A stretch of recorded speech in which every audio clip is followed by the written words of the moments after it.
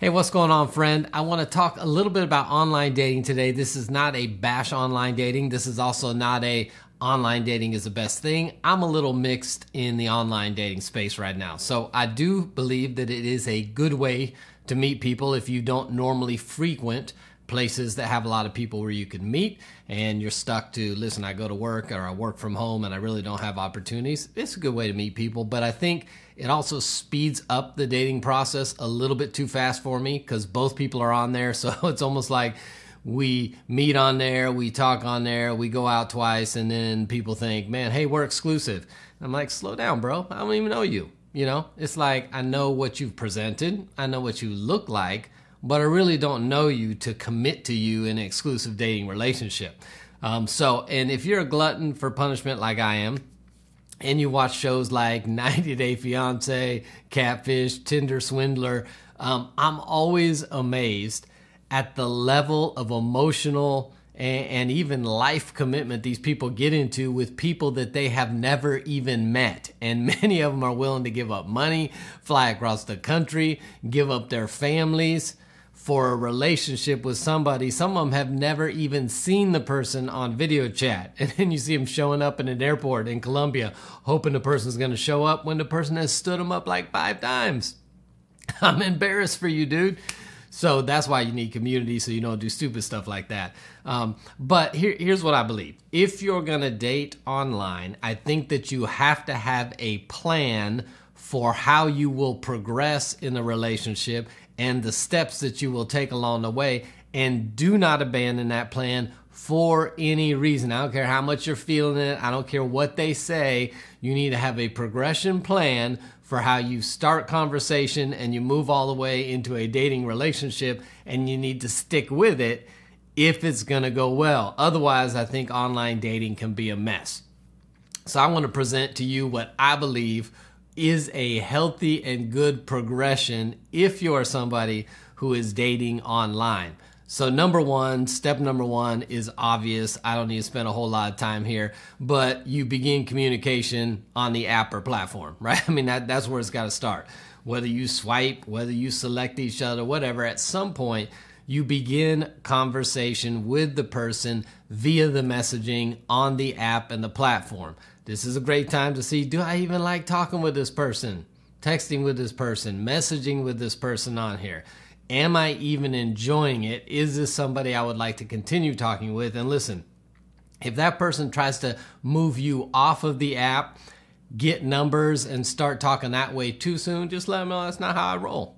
I don't know you. I know what you're presenting, but I don't know you yet, so I don't roll that way. I stay on this app for a little while, and if you are enjoying conversation via the app, then I would quickly move to step number 2, and step number 2 is video connection with the person. Now, I preferably would want that to happen on the app or platform. Some of the apps have their own video service, others don't. If they don't, I would stay away from things like FaceTime where you got to give them your number. Go with Zoom. Go with some other video apps that don't, if you need to get a Google number or something. But do not give them your number yet. But I think you need to see them. These shows that we watch are crazy where I'm like, dude, you've been talking to this person for a year, 2 years, and you've never physically seen them. I need to see you on video to make sure you actually look like what your profile says you look like. Because listen, don't lie. Some of the women out here are magicians with makeup. Their profile pic and the regular them is not the same person. And some of these dudes too. Your profile pic is from 12 years ago. Your hair is not still dark and full. You look different now. Now, I'm not talking about because you're going to put forth your best, right, on the profile. I get that. But there should not be such a drop from your best to your regular that when I walk in a room, I can't even find you. I'm not saying like, oh, you look quite a bit different than you do in your profile app. I'm like, there is no way on God's green earth that profile picture and you standing in front of me are the same people. So I think you need to quickly get onto video. If you're enjoying conversation via the messaging, the app, I think you quickly need to get this person on a video chat. to have a conversation to make sure that what they look like and what they sound like and how they talk and how they interact on video when you're staring at them is congruent with the messages that you are getting when you can't see them, to make sure this is the same person. I just think that needs to happen quickly so that you are not spending time talking to somebody who is not really who you think you're talking to.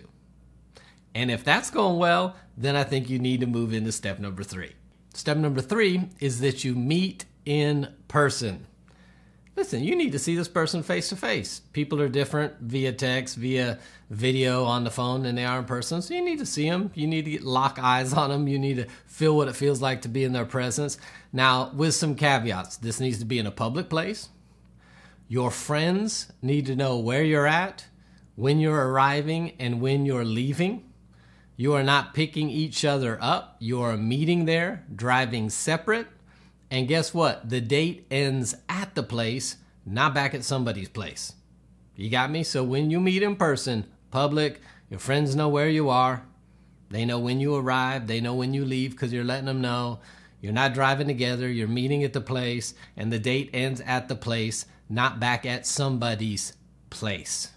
That's what needs to happen. You meet in person. That's step number 3. If you're still feeling good about it, then I would have no problem going to step number 4, which is exchange numbers.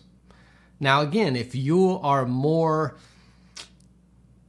safety-minded, then you still could use a Google number. You don't have to give them your real number. And I would say this, listen, if they've been aggressive with messaging via the app, then probably you don't want to give them your number. Like if they're wearing you out, if they're doing it too much, that kind of stuff, then maybe you don't want to. But if they haven't been, at this point, you're probably building a friendship.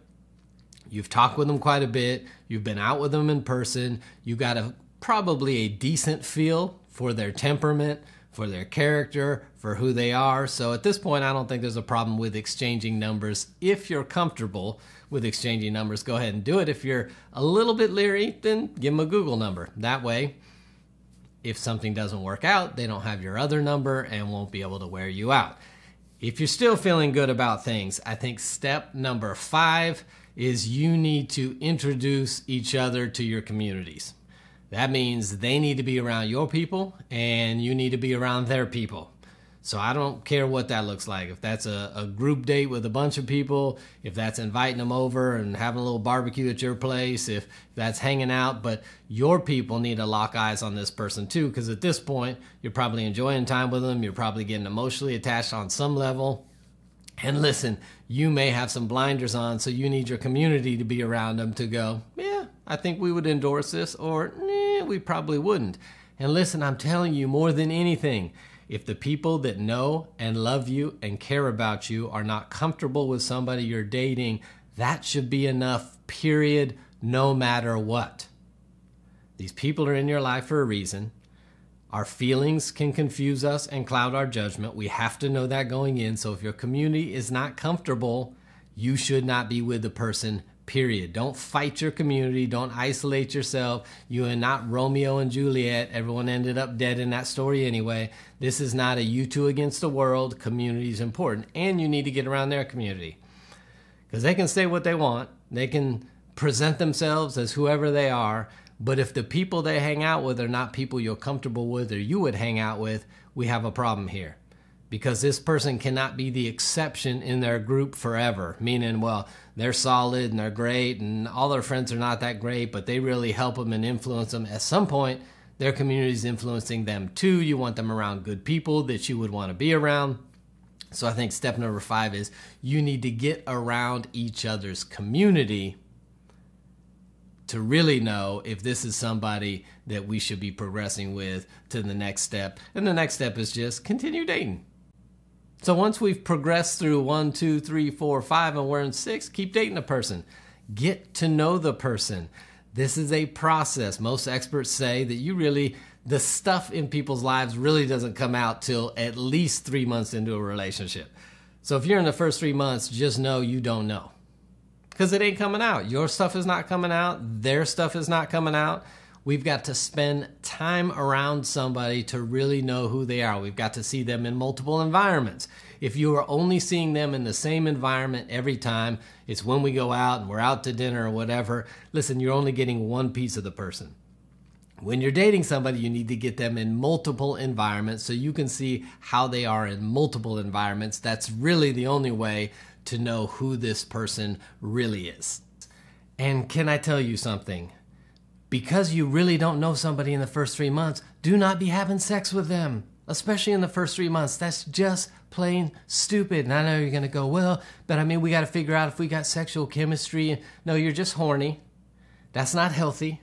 That's not going to help your relationship. I can bring you plenty of research that shows having sex with the person clouds your judgment, makes you think you're more attached and connected than you are. So until you can bring me some research that actually shows that having sex early on in a relationship is beneficial and healthy and helpful to a relationship, just stop. You do not need to get physical at this point. It will just mess up your ability to correctly evaluate the relationship.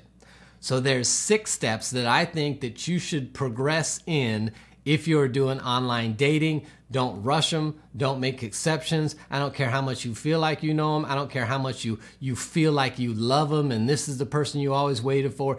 If you do not have a plan and you do not stick to your plan, you're going to find yourself with somebody standing outside your window stalking you, or you're going to be driving over to pick him up from the apartment he shares with his mother because his car is in the shop for the 3rd month in a row because you didn't follow a plan. You followed your heart. Your heart is important, but you have to date with your head and your heart.